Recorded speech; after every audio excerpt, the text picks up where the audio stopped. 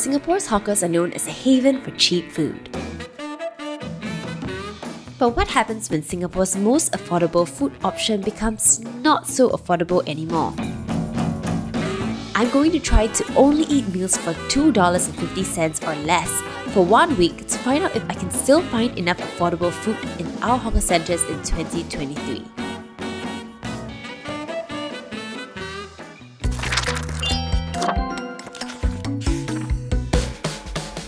But first, why $2.50? We want to find out if hawker foods are still affordable even for those on the lower pay scale. So for the purposes of this experiment, we're going to go according to MOM's latest minimum for low-wage workers in the food industry, which is looking like $1,750 a month. So let's break down the costs. According to Money Smart, we are looking at these costs for someone who's a cheapskate living on their own in Singapore in 2023. $700 for renting a room in a HDB, around $130 for public transport in Singapore, $500 a month for insurance and saving plans, phone plans for $20, recreational activities like movies, shopping, subscriptions for $100, and that leaves me with about $300 left for food. So that leaves me with about $10 a day for meals. And if I want to buy a breakfast bun for say $2, that leaves me with only $4 per meal. And imagine if I want to get a $1.50 drink every meal, that leaves me with only $2.50 a meal for food. So today's the first day and I'm going to be buying my first $2.50 meal for lunch. Apparently HDB and GovTech released a website portal that allows you to search based on where you're at, the most affordable food options near you. So let's see if it works. I think the nearest one is only like 2.5 km away, which is actually not that near. So, okay, let's see if I can make it.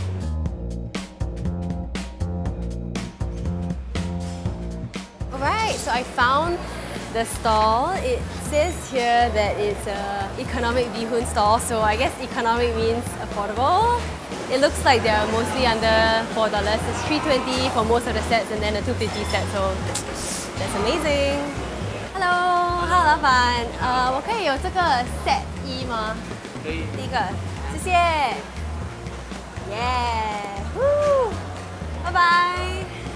I'm trying to get a drink now for $1.50。kopi kopi 加牛奶是快4啊 ，OK， 给我那个。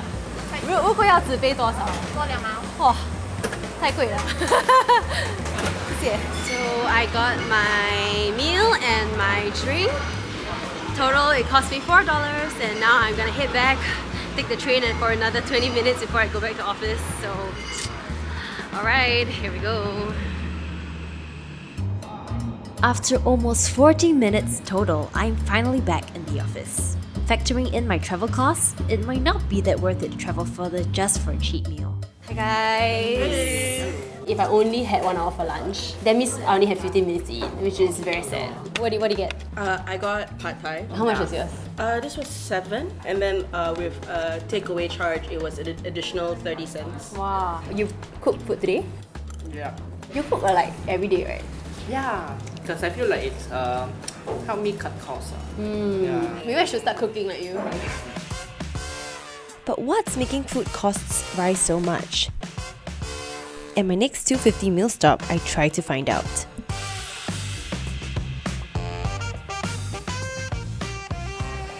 Hello, 凤女士 hello. Hello, 你好. Madam Lee is the owner of Ming Hui Nasi Lemak, a personal favorite stall that I've grown up with.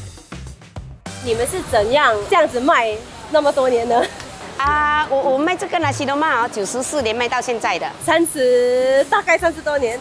这个2块半，我去年才卖2块半，以前才2块2。最早的就是1块9。哇，1块9啊！对呀。哇。所以你们是为什么会起价呢？你是觉得哪一个部分是最让你们起价的？不是，因为我们是拿了那些杂货涨了，我就没办法才涨啦，才调整啦。糖也是涨，纸袋都涨，纸袋也都涨，什么东西都涨。所以以前的这样一包单哦，是好像全部加起来才200多块。现在呢？现在有时400多。400多是2倍。啊，2倍啦，哇很好。 OK，我买一个，现在吃。啊，好，可以可以。耶。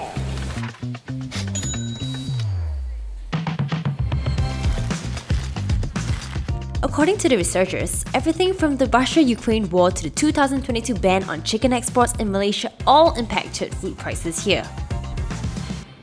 So I think I'm really blessed to have my office at our Aljunied area where the food is known to be cheap and affordable. But what if I was working in town? Would I still be able to find some affordable food options? Let's go find out. Here in the CBD, set lunches seems to start at $15 a meal. I'm trying to look for cheap options in the CBD that is $2.50 and under. I read a review online that there was this hidden cafeteria that sells $2.50 meals, so let's go check it out. Hello, Uncle， 以前你们有卖那个2块半的，现在提价了。以前的事情了。很多以前很以前。哦，现在3块了。Looks like I have to go somewhere else to find my lunch. I'm now at Chinatown Complex and the queues are insane. Can I know like what you guys are queuing for? This one is the ikan bilis yong tau. It's actually quite cheap for general hawker food in Singapore. How long is the queue though? It's quite fast. I think this length should be about 20 minutes. Wow, 20 minutes for queuing for a lunch. That's pretty reasonable, I would say, but I don't know if I have the time to spare for 20 minutes to queue for something cheap. And still, it's still above my budget, so I guess I'm not going to queue for this today. After walking around some more, I finally found a stall that has food listed under $2.50. 所以为什么你会来这边排长龙呢？我吃很久啊，就习惯了嘛。是不是很难找这种便宜的食物？现在我看新加坡最多1-2餐这样。对对。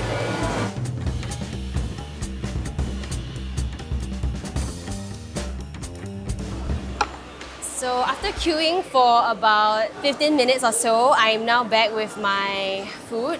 Thankfully, I can find something like this in the town region. But would I come all the way here to queue up for something that's $2 but not very nutritious? I don't think it's that worth it. So definitely, time is a cost to factor in when you're considering being on a cheap food budget. The money saved is kind of lost in the time spent queuing. Personally, as someone with a really hectic schedule, that may not be a cost that I want to bear in the long term. I've been getting lazy traveling so far to look for my food, so I'm going to try out a new way of getting my meal under $2.50. So I recently read about this thing called Cai Fan Omakase, where you go to a Cai Fan stall and you ask, how much can I actually get for a certain amount? So I'm going to try that out with just $2.50 today and see what I can get. 2块半可以买什么呢？除了肉还是可以豆干啊、菜啊、沙丁啊那些之类的，肉类就没办法，还得放旁边啊。可以。豆干啊之类的哈。一个蛋给你了。我们两个放蛋啊。谢谢老板。OK。 So I'm back with my food and here it is. That is actually a lot. Honestly, for $2.50, slay. So getting a $2.50 meal in Singapore doesn't seem impossible, but it takes some creativity and maybe some kind hawkers pitying you. I think they think that I was struggling to afford the meal, so they wanted to give it to me for free. 他说请你啊，大爬菜。没有，我是做一个大爬菜嘅 project 嚟。OK， 可以了，谢谢老板。OK。 Super heartwarming. But some hawkers have taken it a step even further. While everyone else was increasing prices, I found one hawker who decided to slash prices instead. The $2.50 shop. Hi, honey. Hi, Matilda. Hi, nice to see you. Honey graduated with a double degree in law and economics, but chose to chase her true passion of helping run her parents' hawker stall last year. Okay, we have biryani for $2.50. The mutton biryani is also $2.50. Comes with the additional gravy. Okay. If you pack without any charges for the containers. Oh, no charges for containers? No charges at all. Wow. So you buy everything. We try to absorb whatever we can.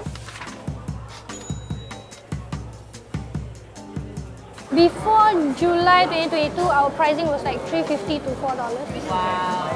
So it's cut into more than half. I do research, I find suppliers that can actually accommodate. Thank God I find this kind of suppliers heart of gold. What made you actually decide to cut your price? This area, there's a lot of old folks and needy families, you know, single parent, you know. So there was one day, this uncle was like, just sitting in front of my stall for like maybe 14 minutes, you know. 14 minutes. So I approached him, uncle, what's wrong? Are you sick? You want to eat, you know? And then he said, I got no money. You know? I said, okay, never mind. I can always belanja you, give you a treat, you know? Wow. Personally, I feel the pinch. Everything is increasing, you know? The ingredients is increasing, the electricity, my rental just increased. And especially here, this community here, they are jobless, unemployed, you know? They are in more need than me. You know, what I can stream and save here, I will do it. Wow, I feel so touched.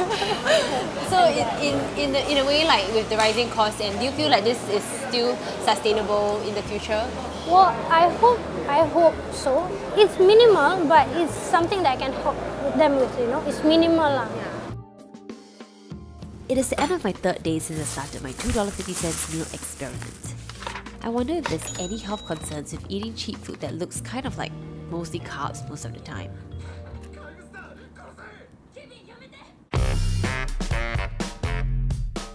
I'm here today to meet Charlotte, a nutritionist who's passionate about nutrition literacy for everyone in Singapore. How about we each get a plate of food under $2.50 and see if we can find something that is actually healthy? Okay, to be honest, I cannot remember the last time that I spent less than $2.50 on an entire meal, but wish me luck. Okay, let's try. Let's see what we get. Yep. Let's go. Maybe I can get from this shop. Even bean sprouts is $3. Longkang, how much? Okay, I think this could be a potential option. I'm trying to count. How much is carrot 180? Okay, 一个豆腐，还有那个菜，这样多少了？2块，因为我只有2块半，还可以加什么？这个打包可以吗 ？OK， 可以。谢谢。Thank you so much. So we're back here with our meals. Maybe we can just share a bit what we got. Sure. So over here I have supposedly nasi lemak with vegetable and a singular fish ball. Look, at least you got coconut rice. Right. I think that's great. And sambal, which is always solid. I went to like a cooked food stall, like economic rice, and I got rice, like a loofah with tofu, another type of tofu, and a third type of tofu. Okay. Because I guess I thought, you know, meat will be the expensive bit, so I got plant protein, I guess. Okay. So maybe we can talk about, you know, the nutritional value of these foods. So you got your carbs from your rice, fiber from your vegetables, some fats from the oil, and then some protein from the fish ball. Obviously, probably not enough, I would say. So you want to make sure that at every meal you have this size amount of protein. This size amount. Yes. Obviously, it's difficult when we're talking about plant protein versus animal protein, but it's just a This ain't it, but okay. Yeah. And you know, when I go to the hawker center, my favorite places to visit would usually be the economic rice stall or nasi padang. Because in a way, it's like think of it as going to a salad bar and creating your own salad. You decide how much veg, how much you know, meat, etc. you want. Is price like a concern when it comes to healthy eating? I think you can definitely eat well within both budgets. Just gotta make more careful choices. So it's all about balance at the end of the day. So good luck for the rest of the week. Yeah, I need it, yes.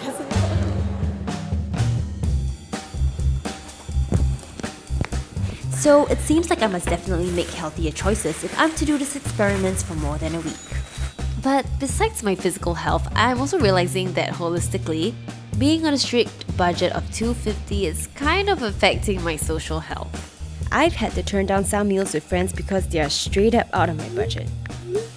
Thankfully, tomorrow's a cheat day because my friend has invited me to his stall for a treat. Hi! Hello! Say hi! Joel is 27 this year, and he went from being culinary trained and working at Michelin-starred restaurants to opening his own chain of hawker stalls selling mee pok and Western food. I wanted to find out how younger hawkers are pricing their food in this economy. Okay, so here I have the... This is our standard bowl. Okay, and then this? This one is our premium seafood bowl. Wow, yeah. gosh, looks so good. 13.50, correct, for this bowl? 13.50, yes. And people still buy? People do want to try it once in a while. Yeah, it's like a treat for some of them. Like, oh, we always want to try something different. Yeah. Oh my gosh, I need to try that. Wait, I need to try. I will steal some of yours.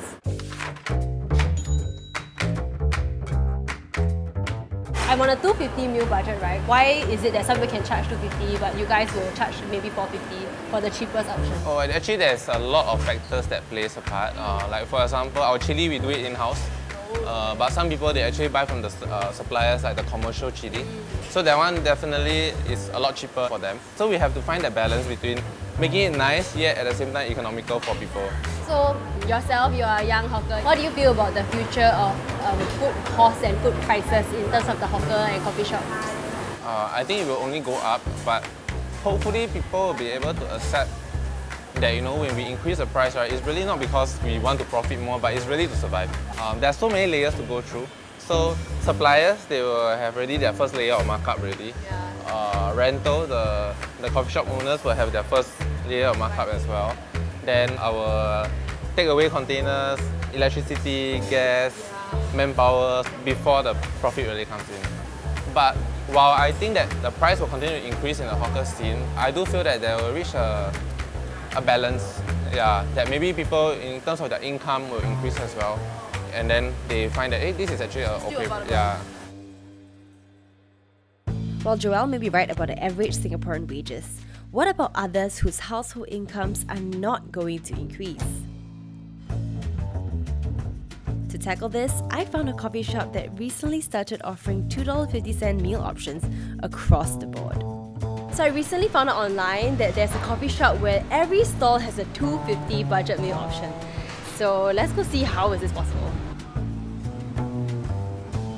OK， 因为这2块半的食物呢，最主要是说在这区很多老人家 ，OK， 而且他们呢食量不大。budget meal 是 for 老人家，就是说他们不需要花费更高的价钱，而且又吃不完那个食物。哦，所以就是这个2块半的份有点小一点，对，小份就是说老人家、小孩都适合，都可以。啊，难怪 ，OK。I learned that this was a coffee shop-wide initiative to cut costs for the community. Hello, boss. Can I get the fried chicken cutlet rice?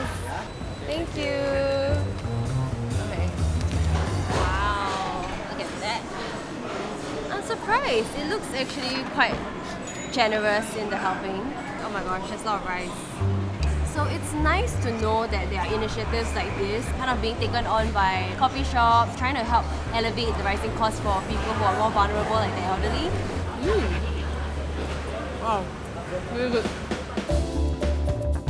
It has been 6 days into my cheap food experiment. Verdict, it is possible to survive on $2.50 per meal budget in Singapore, but boy is it hard.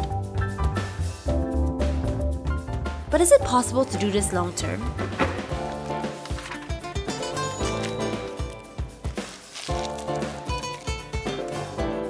On my last day, I'm going to get advice from a friend who's actually been on a similar budget as me but for way longer. So welcome Lisa, thanks for being here. Lisa has a YouTube channel sharing her financial journey as a young working adult on graduate pay and shares tips on how to best budget our money. And for almost 2 years straight, she's been living on a grocery and food budget of under $250 a month.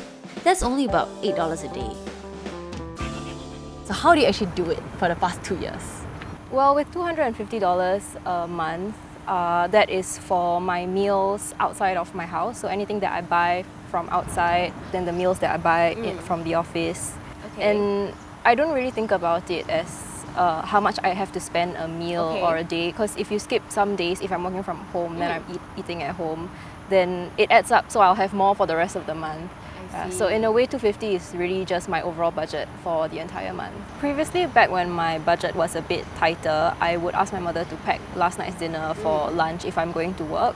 We get a lot of leftovers from my family and then we just keep it in the fridge and I'll have it for various meals throughout the week. So that $2.50 is actually really doable for the occasional times that I'm going to the office or when I'm going out for dinner with friends. Okay, so in that sense, you would say that $2.50, if it's just solely on all the meals, is not feasible? I think it's feasible, but you have to make a lot of sacrifices. Like you have to cook at home most of the time, and also it would limit what groceries you can buy, I think. And if you want to feed yourself well for a month on $2.50, I think for me, I basically cannot go out and meet my friends. Right. Or I will, I don't know, invite them to come over to my house. Cook for them. But it would be tough. For myself, when I was restricting my budget on food, I was in a season of my life where I was okay with doing that. But as with all budgets, I feel depending on your life circumstances, it will change. So for me, I think I want to be in a place with my food spending where I'm prioritizing health and nutrition. And if I'm going to be eating out more, I need to figure out a balance, like how often do I bring food from home. So yeah, seasons of your life, depending on where you are in your life and what you can pay. Go ahead. Yeah.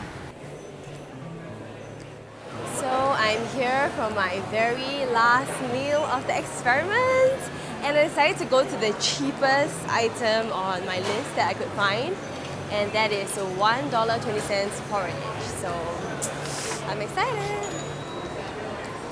This is the first time I can actually binge on this budget.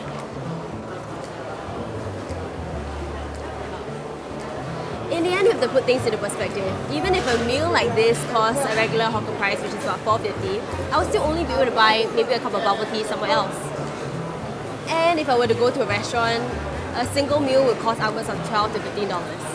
So while more can be done to make sure that hawker food stays affordable for the masses, I would say that this is still relatively reasonably priced, at least for now.